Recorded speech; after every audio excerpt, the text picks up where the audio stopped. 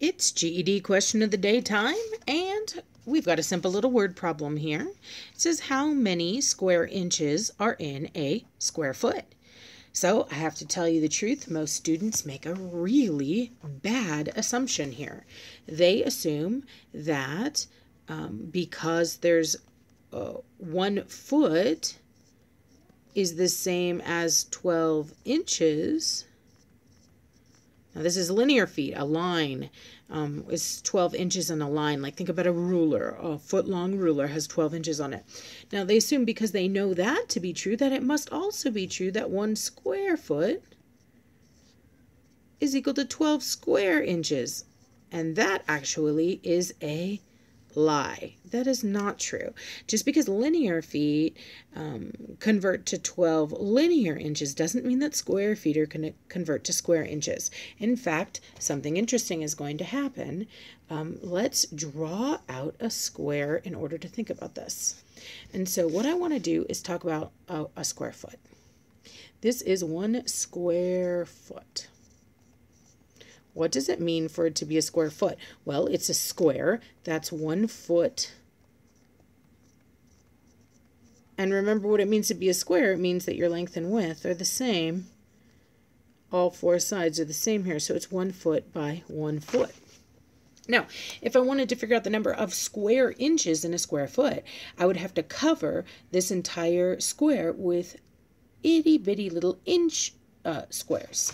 And so, yes, I would get 12 inch squares going across this way because 1 foot is equal to 12 inches. But this is not a one-dimensional shape. This is a two-dimensional shape. So I would also get 12 square inches going that way. This 1 foot is also equal to 12 inches.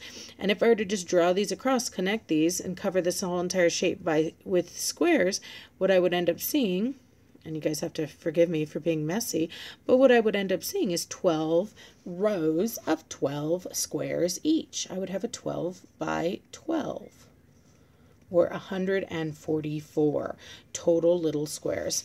And so what I just learned here is that 1 square foot is equal to not 12 square inches, but 144 squared inches.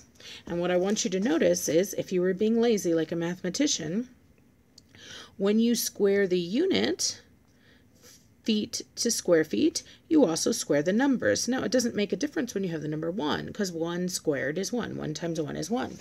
However, it sure does make a difference when you have any other number, because if you were to square inches, inches to inches squared, you square the number 12. 12 times 12 is 144. Remember, that's what it means to square a number. It means to multiply it by itself. And now you see why we call that little floating 2 a square. Because it's like covering a shape in squares. And so what I found out here when it asked me how many square inches are in a square foot, well, there's 144 square inches in a square foot. And careful, this little abbreviation here, some students will read it inch 2. It just means square inches. I'm just being too lazy to spell out square inches. This 2 is not working on this 144. This 2 is standing for square inches. So 144 square inches is the answer here. Okay, if you have any questions about this, be sure to drop them in the comments.